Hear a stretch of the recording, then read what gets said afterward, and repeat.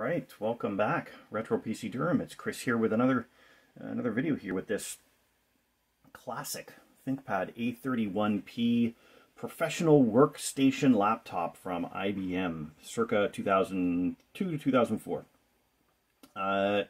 Very interesting machine. Again, as someone who currently uses a workstation class laptop, as I have a ThinkPad P71 that I use for gaming and editing, video editing, and some other around the workshop here, as well as personal stuff. I'm used to having a big, heavy, unwieldy system that isn't lightweight and easy to carry around.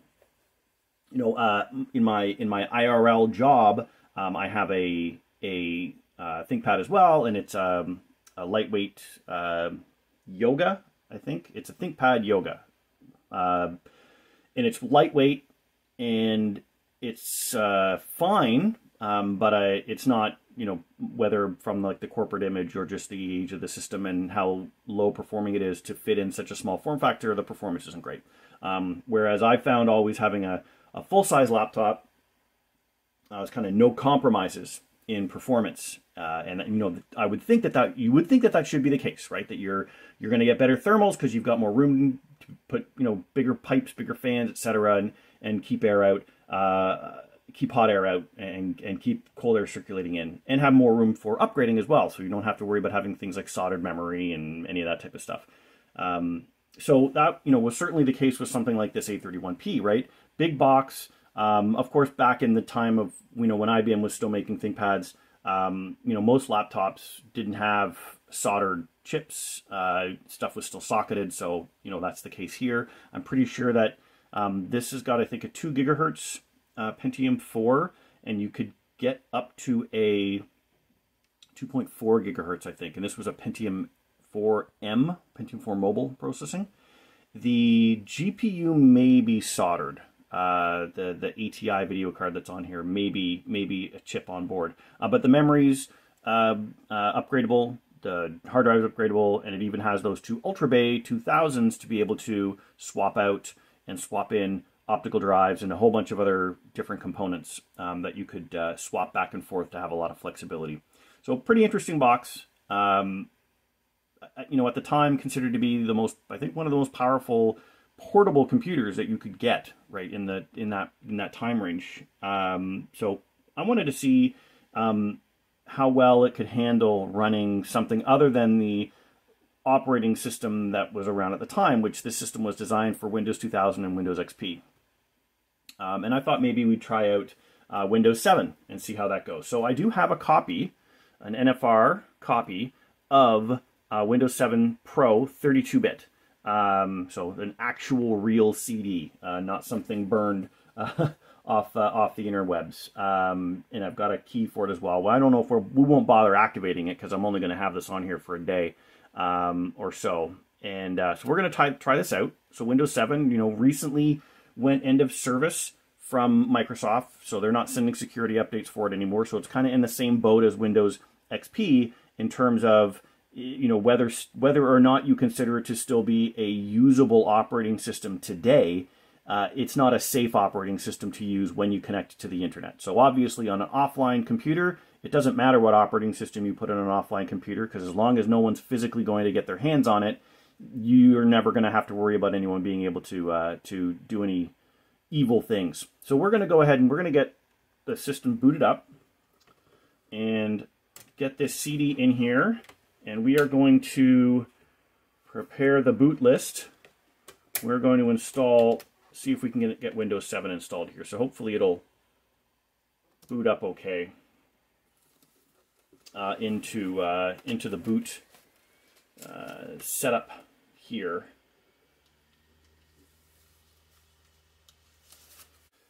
Okay, so for some reason the drive would not boot the installation. So what we're going to do instead is I started Windows, and we're going to start it from within Windows XP to launch the actual installer applications. You can see here this is now running from the drive here. Check compatibility or install. So we're going to click install now. and get this up and running and see how that goes. I'm not sure if this is just a problem with the drives. I know, so the DVD multi-burner, this doesn't seem to work at all in the system. I've tried to boot from it and within Windows, and it doesn't seem to want to go. So I'm not sure if it's defective. Maybe it's not supported. This particular one wasn't supported on the A31p. The person who had it before obviously bought it, and it was in the system when it was given to me. So, you know, I'm not sure what the deal is with that. But the CD rewriter DVD combo seems to work fine, but it would not boot that this install DVD. I tried a couple of DVD-Rs that I burned with other OSs. I tried the recovery. The recovery CDs work fine, so I'm not sure what it is on here. So we're going to go as we are not going to ask for the latest updates. We're just going to get this installed and up and running and see what's going. So I'm going to say I want to install a new fresh install of Windows, because this isn't the biggest hard drive on the earth. It's only, I think, a 30 gig hard drive, maybe a 40 gig hard drive, and I'm not sure if installing this Windows 7 install right over top of the Windows XP install, I know there's like the windows.old file usually gets kept when you do an upgrade, if we're going to possibly run into issues, because I have a whole bunch of stuff installed on this as well, which is, I prefer to do a fresh install anyway, just for the purposes of making sure that this actually runs. I'm expecting that it's going to work. I mean, it's a 2.4, 2 gigahertz processor. Yeah, it's single core, single threaded. There's 1 gig of RAM installed on here. So for a 32-bit install of Windows, we should be running okay.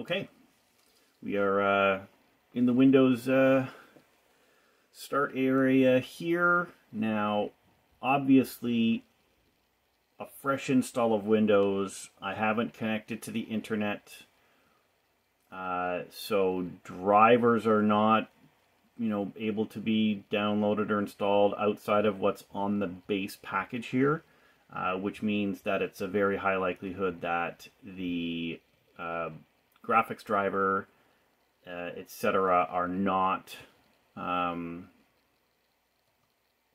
to be showing up here. That is something that we will have to take care of on the system as well. So we'll just pop open Device Manager here and take a look. I'm going to assume there's going to be a lot of yellows in here. Yeah, so standard graphics adapter instead of the ATI GPU that's actually on here. That's why we're getting the small panel, and we're not going to get that updated on its own. In fact, if there aren't any drivers that exist for Windows 7 for this graphics adapter, then it won't be able to use it at all. What I might do is, what I will do is we'll work on getting some drivers downloaded and show off this system at its full capacity. But just taking a look briefly here at standard,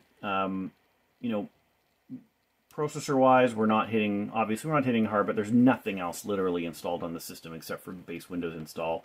No services that would be connected to the internet to be able to do any telemetry, like an antivirus program or firewall or anything like that, are operating, other than, maybe there's a couple jumps here, so maybe there's some stuff that's kind of looking for work.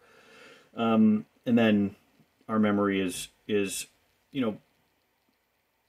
pretty high given the amount that's available, right? So there's 1 gig of memory available on this system, and we're using a third of it just to run Windows. So once we start getting some other stuff on here, we're definitely going to have some issues.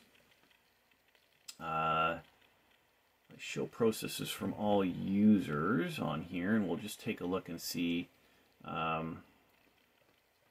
there's any other stuff that's running on here. So there may just be some, again, Windows is finishing its install. There may be some other stuff that it's kind of loading up, maybe looking for drivers that are part of the Windows package in the background, that type of thing. Yeah, so it works. What we'll do is I'll spend a little bit of time getting drivers and stuff updated and customizing this, and then we'll take a look and see how it performs, so to speak, with all of that taken care of. All right, so we've run some updates now on Windows 7 here. I ran the Windows update. There's a couple parts that didn't want to update, and I haven't gone through in a lot of detail to get things as crisp and clean as possible, but I tried to minimize on the performance requirements. You can see in terms of the sizing, themes and whatnot are as basic as possible. Downloaded a couple of drivers from the OEL end-of-life driver files from Lenovo that are still on to support some older, IBM products as well, and just to try and not have default things like put the ATI graphics on here instead of the defaults. I didn't bother downloading the Bluetooth or Wi-Fi drivers because we're not using those here. So from a performance perspective, it's, idle is fine, but basically as soon as you try to do anything reasonable on this thing, you pin the CPU. And I'll show the example here when we go, and you can see, right now we're not really doing much. I'm going to launch Chrome, just Chrome, and we'll see here how I don't want to say poorly, but how poorly this processor actually handles this task. Now, obviously, you could say Chrome is not a not a big deal, or it is a big deal. You're running a couple of instances of it, but even just going to the Google homepage here, you can see the amount of memory that's being used to run this has not gone up a heck of a lot. We're just under 50% utilization now, but we're less than 200 megabytes worth of memory being used to get this up and running. Let me go to the ThinkPad Reddit page. And this is even with some caching and history on here because I've gone to the page 2 or 3 times. The performance is terrible. The performance is absolutely terrible. I won't even bother going and showing you how bad YouTube was, because it literally took 5 minutes just to even get something up. So from the perspective of, how well does Windows 7 run on this system? It runs, but in XP, I was able to go to a site like this. I was able to go to the YouTube site, and while it was slow, the load times and everything weren't ridiculous like this. So obviously something between Windows XP and Windows 7, from how things are handled, or possibly for what Windows thinks it can handle from graphics, downloading what kind of graphics it's going to download and what images it's going to make available, that maybe XP doesn't. The versions of Firefox that I had with running on Windows XP wasn't downloading, all the up-to-date pieces of a page, because it knew it wouldn't be able to handle it.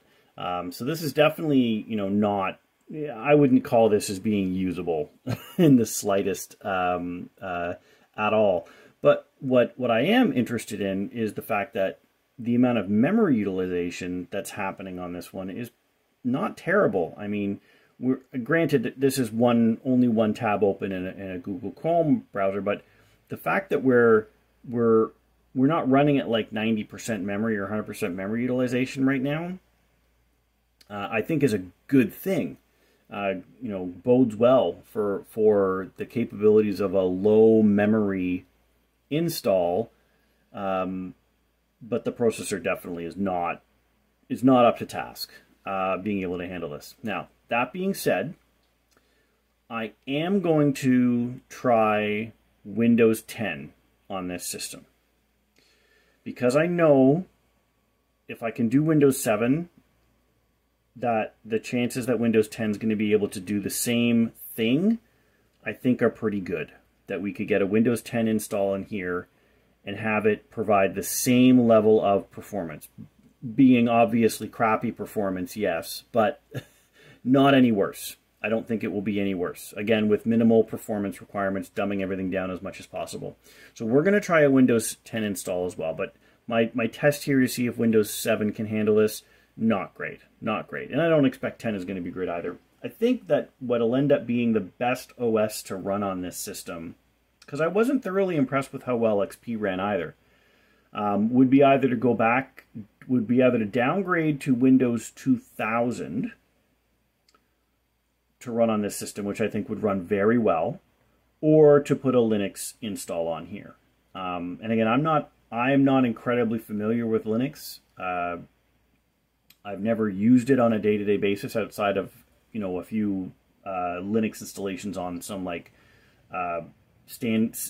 single task devices, like doing a Linux install on a router or an old NAS box or something.